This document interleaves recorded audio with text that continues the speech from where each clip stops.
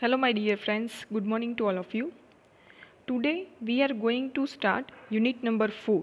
Okay, and this is the last unit for BE students, for the engineering students regarding this CPD subject, and remaining units will be considered for the pharmacy students. Okay, so this is the last unit for BE students, and after this CPD subject completed for BE students, and remaining units are considered by me for the next lecture for pharmacy students. Okay, so let's start.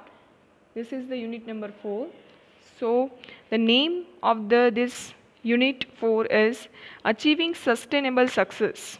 Okay, so first of all, let me tell you what is the meaning of sustainable success.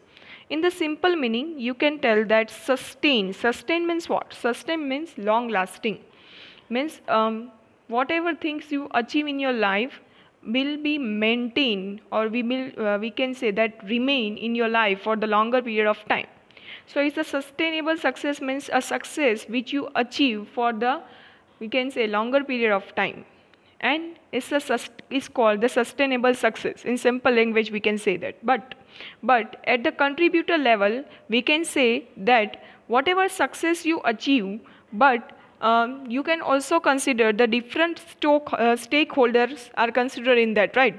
So all stakeholder must be satisfied with your success, and they have to achieve welfareness, then we can say goodwill of your business, and this type of feminism you have to achieve through this success for the longer period of time, and you cannot harm any stakeholder, and then you achieve any success is called the sustainable success.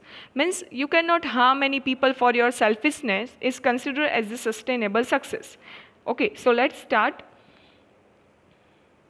Achieving sustainable success introduction.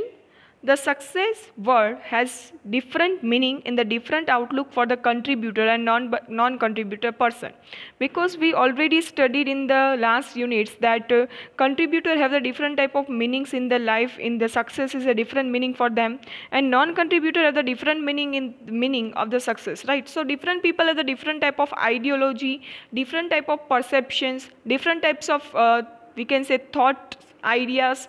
So according to that basis we can say that success is depend on that.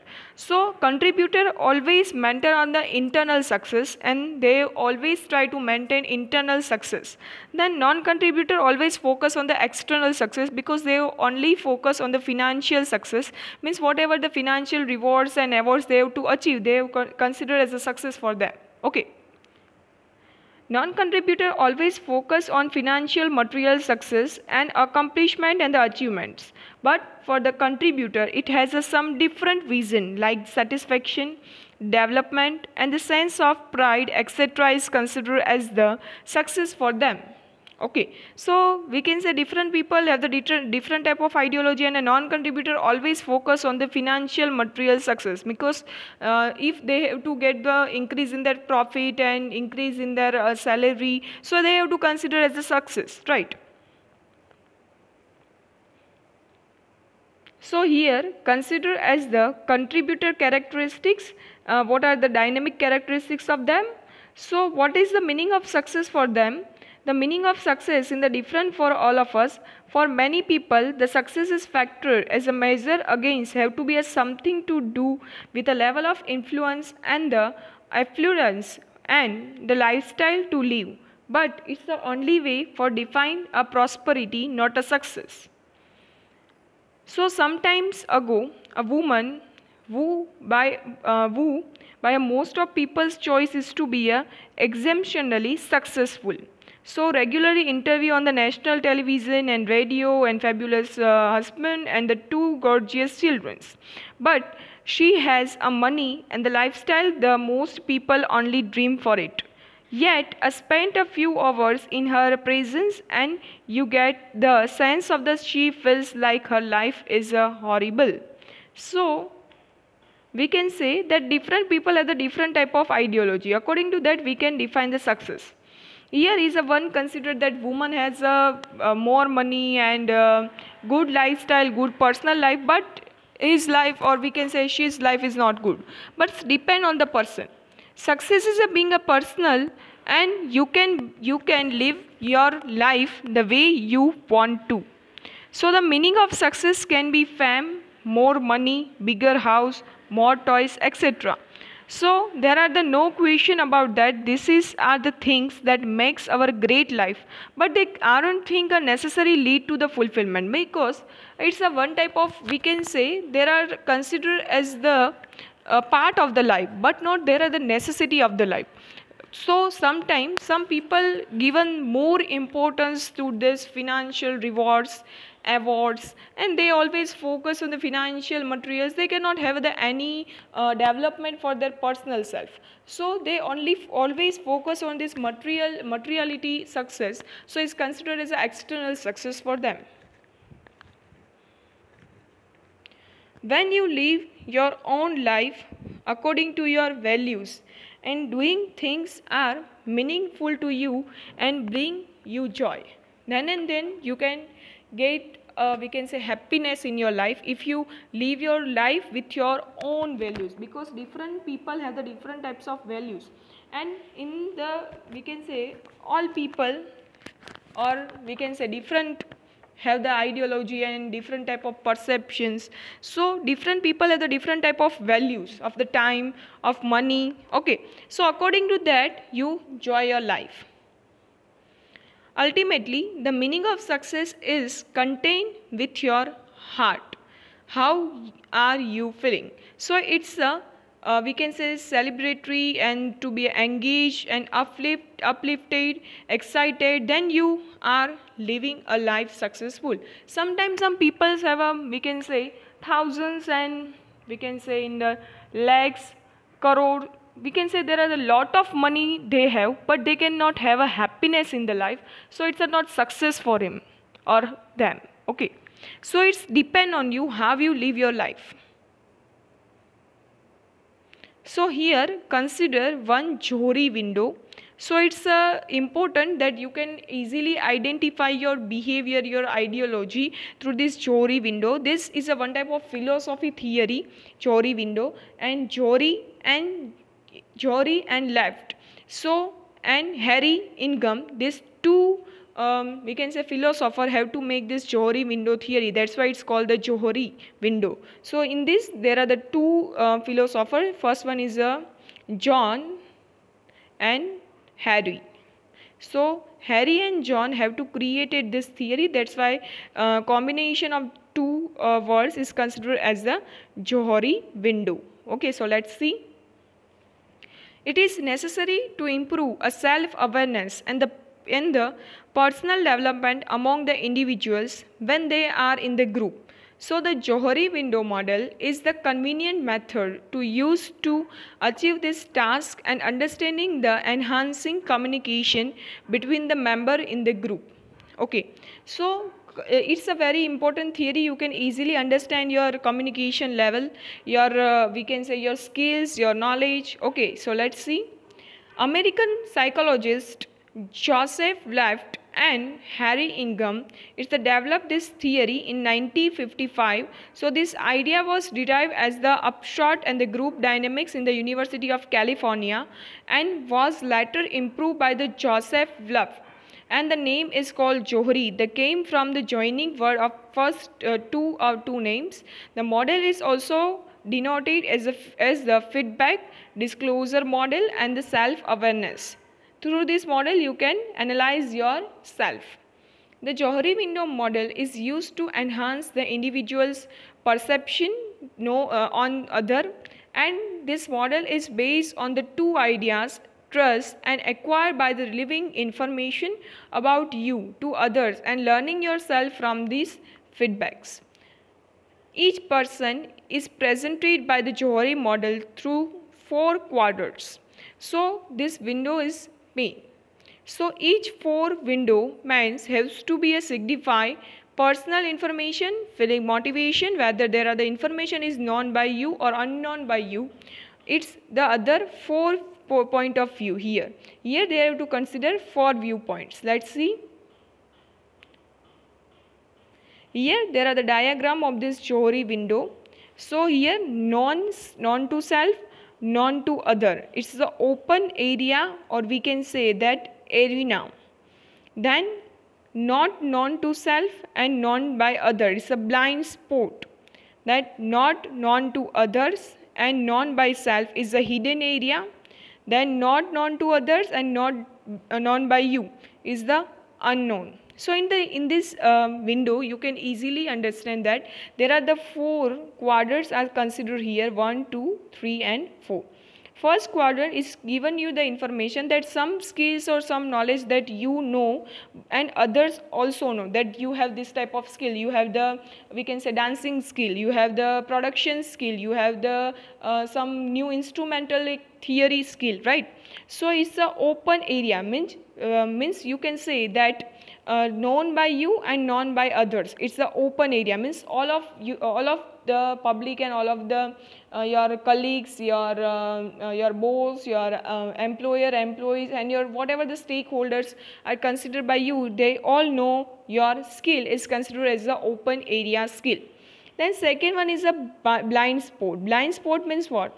Means not known to other and not by self. Means you cannot know whatever skill you have and others cannot know that this type of skill you have. So it's a blind spot, means you cannot know about the skill and others also not know about your skill.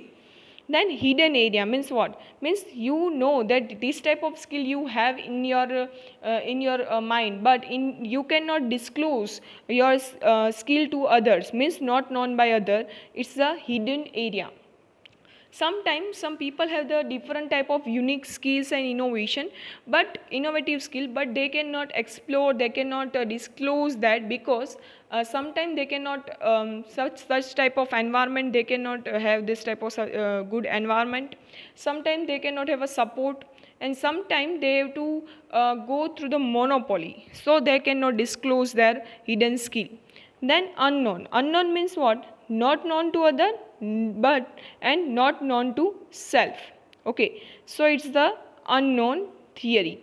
Means in this 4th quadrant, you cannot know about your skills and knowledge, and others also not know. So it's an unknown theory. So in the simple language, you can easily understand. In the first quadrant, you know about your skills and others also know about your skill.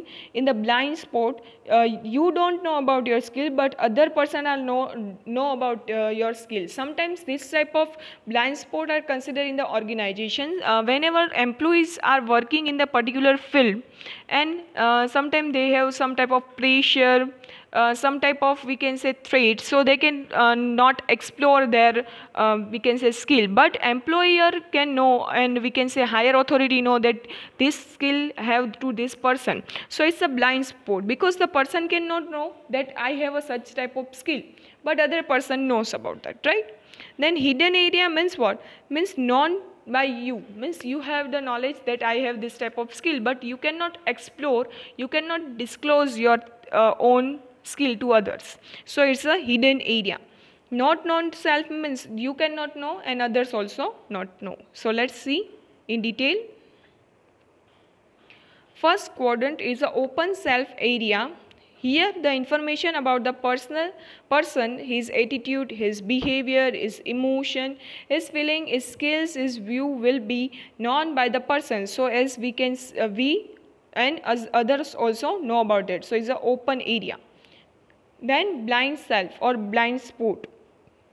Information about yourself that others know in a group, but you will be unaware about that. So others maybe interpret that yourself is differently than you expect. Okay, so it's a blind spot.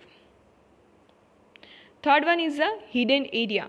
Information that is known to you but will be kept unknown from the others. So this can be any person information which you feel to reflect and to reveal, but this includes your feeling, your past experience, and your fears, secrets. So sometimes you cannot explore your thoughts, your skills to other because of these reasons. Okay. Then unknown, so the information which are unaware to yourself as well as to other. So this includes the information of the feeling, capabilities, talent. So this can be we can say one type of your past experience, your relevant and unknown for your lifetime, because you know not know and other person not know, then how you can explore your we can say skills. Then redefining organizational self-interest. Why do managers so often choose not to focus on the value creation instead of make a decision that systematically decrease from the long-term value of this business? So that's why they have to always focus on the value creation. They cannot focus on the one simple thing, but always try to focus these things which created value for them. This approach is based on the win-loss or the zero-sum thinking. Value creation increase your capacity to grow. How? So be patient. When will it's become to growth, is a impatient will comes to creative value. Okay, so if you have to patient your in your life, then you have to become a growth, but you cannot doing any creativity. But if you have to doing some new in your life, then you have to focus on new goals, new innovations.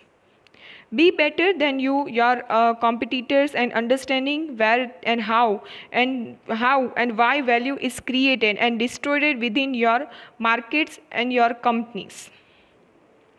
Promote, rewards, celebrate managers managers who see the growth and outcome of focus on the values and creation, who has to be a consistently beat their competitor in the creating value. If you do some new innovation in your field, then and then you have to do some type of, we can say that competitor, and then you stay in the competitor market.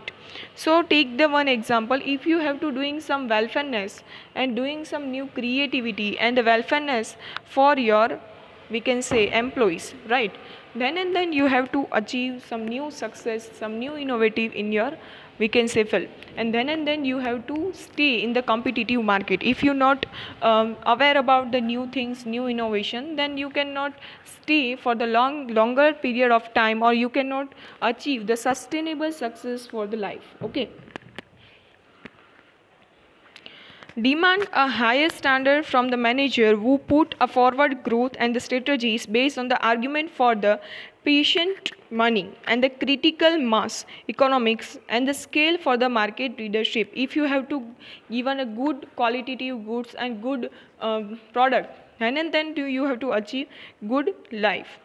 Then there are the often substitute for the thinking harder about how the profitability different from the competition, because if there are the competition in the market, there are the perfect competition nowadays in the market, so you think creatively, and then you have to find some new innovative idea, and then you stay in the market. Thank you very much. Okay, so here we completed sustainable success concept in the simple meaning. Sustainable success, you can see that achieve success without harm for the stakeholders. You cannot harm any stakeholder like customer, any other person, and then you achieve the success for the longer period of time. It's your sustainable success, and it's not considered only the, we can say, peoples, but environment are also considered in that. So whatever product you produce, always try to less harm for the environment, so then you achieve sustainable success. Okay, so I hope so that you understand this CPD subject. Here BE students syllabus regarding this CPD subject is completed, and B Farm have to we can say we can continue next chapter from the next lecture. And if you have any doubt, you can contact me from the any mode of communication. And last thing I suggest to you that if you not we can say take book from the library, then books are arriving at the library, so you can take book from the library. Okay, thank you very much.